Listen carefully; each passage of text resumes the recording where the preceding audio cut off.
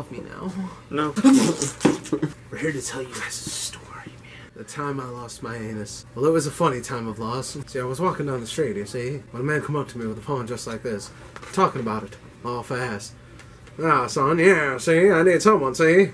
And he shuts his phone just like that. He looks me in the face and he says, "You look like somebody that wants to lose your anus." And I turn to him and I go, "I just want justice." Then I put my sunglasses back on for no apparent reason, see? And he walks me over to the side and says, "You go down this block here, and we take a left there.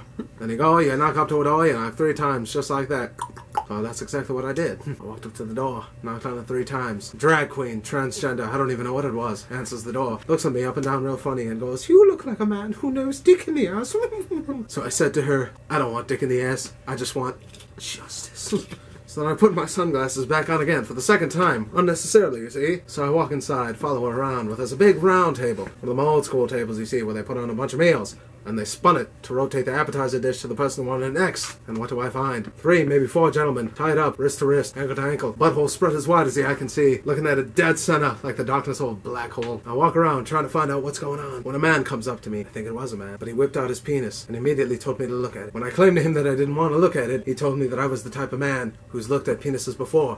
And I told him, I don't want to look at penises, I just want justice.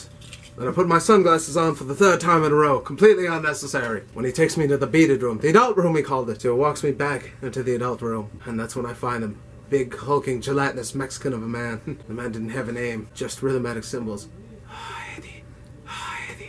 Still don't understand for the life of me what it was supposed to mean. So I walked in, and the giant, gelatinous brown man, tit sweat billowing under, having a manservant lift it up slowly and dab for him, comes up to me and says, "You look like a man that likes dick in the ass." And there we came full circle, and the unspeakable things that happened to me that day cannot be justified. But the one thing that can be justified is that I just want justice. And that was my story.